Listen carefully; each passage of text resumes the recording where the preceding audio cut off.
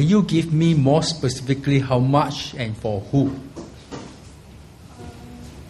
The scheme is for, I think, men who finish 2 years of NS will get 3,000 first. Then when they finish half cycle of the service, they get 3,000, and Okay, now I think that is a good move, but not enough. Not enough. I think we should give more adequate. One good way is actually to differentiate the housing grant for first-time buyers. That's a more adequate, and the amount must be more than 3,000. Because if you serve 2 years of national service, yes, you do receive an allowance, but then the same person who doesn't do national service go out to work can earn much more. So I think we should give people adequate compensation. And we should not take 25 years. I think I raised the issue 25 years ago. We should not take 25 years. And I know among the journalists here, you are all girls. Wouldn't you want to have your boyfriend from your school more ready to marry you instead of waiting another 2-3 more years? So I think it's causing the kind of disruption. But with regards to what you propose in terms of how to reimburse this NSC financially,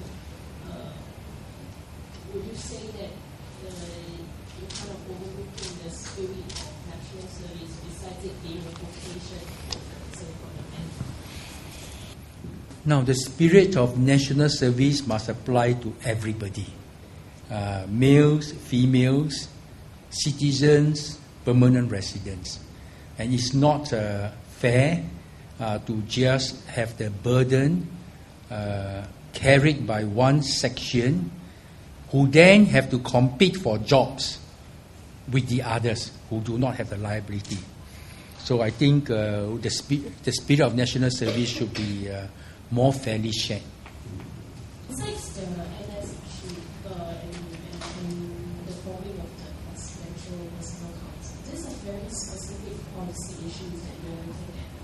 And you're saying that you're going to have a bigger voice in this, let's say, if you're elected president. Besides the bigger voice, do you foresee yourself being able to take action or having the solutions proposed be turned into actual action? Now, in solving a problem, the first and very important step is to recognize we have a problem. If we don't recognize we have a problem, if we disagree, then you can never find a solution, because you keep arguing. Do we have a problem? Is this a problem? One example is cost of HDB flat. The former Minister for National Development says HDB flats are affordable. If he doesn't recognize that it is a problem, people can't afford this, nothing will be done. Then suddenly, after the election, the minister is changed. And the new minister says, I will bring down the cost of HDB flats. Now, why should the future of a country be just dependent upon the views of one person? Why can't we have, for this kind of issue, more active discussion of the people who are involved? Not just of property developers, not just of HDB, who is the government, who is selling the flat at high prices. Why can't we have the views of the people who has to pay for the HDB flats? Why can't they be discussed in a more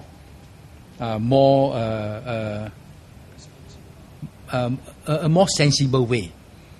Now, therefore, being the voice of the people brings this very important step in recognizing a problem. If I can get people who are affected to come and say, yes, it is a problem. Housing prices are too high. And then I could get experts who study this and present into a panel who give their vote like a mini referendum. It can be very strong. This is not just one person's opinion. Doesn't matter. This is not just the president's opinion or the Minister for National Development's opinion. It's the opinion of a large group of people representing a larger group of people. This is what democracy is about. There is the view of a larger group of people. Okay? Now, generally, if you have a decision made by a group of 50 to 100 people, you are likely to get a decision that is representing a large, most of the population. This is, someone wrote a book called The Wisdom of the Crowd. You ask 100 people to make a guess, the average of all their guesses is likely to be close to the truth. Now, this is a fundamental key difference between decisions made by a small number of people who are scholars and elite and decisions made by large numbers of people who are the ordinary people. And I think we need to balance them out.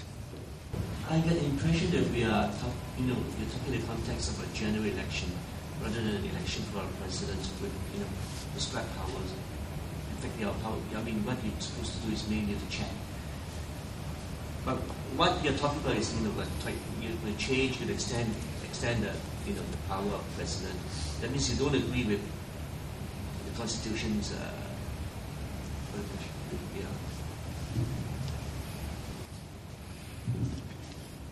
Now, the label about a general election and a presidential election is also a label that is created to constrain thinking. So we are now told a president election has to be something else. Now, I'm talking about the welfare of the people, the future of our country.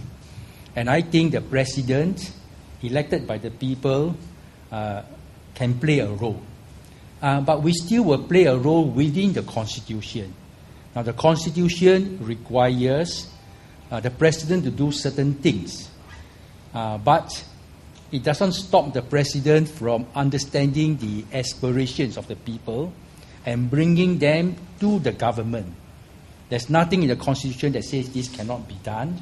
I believe this is what will make the president valuable to the people. Given that some of these issues you're talking about are close to your heart, why didn't you run for GE? Why PE instead?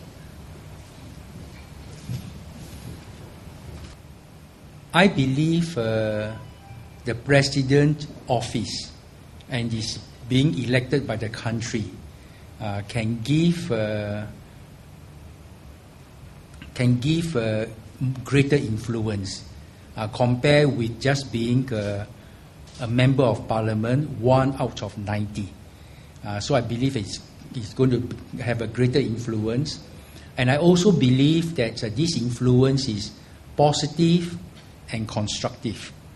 And I also believe that the Prime Minister has said he will respect whoever the people choose, and he will be constructive.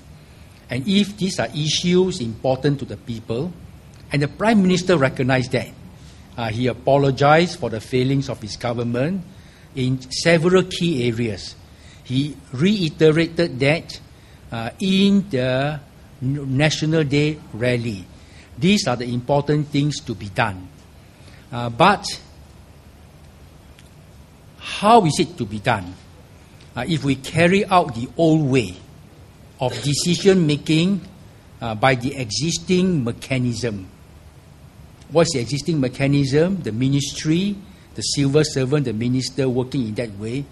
I think we are going to find it difficult to solve the problem. But if we bring in the inputs of the people through the voice of the people, I believe that there could be a chance of looking at this problem in a different way, in a new perspective. Let me remind everybody, the problem of declining birth rates in Singapore was identified in 1985. Over the years, we introduced baby bonus 1, baby bonus 2, incentive for childbirth here and there. Did we solve the problem? We did not. The birth rate became worse and worse.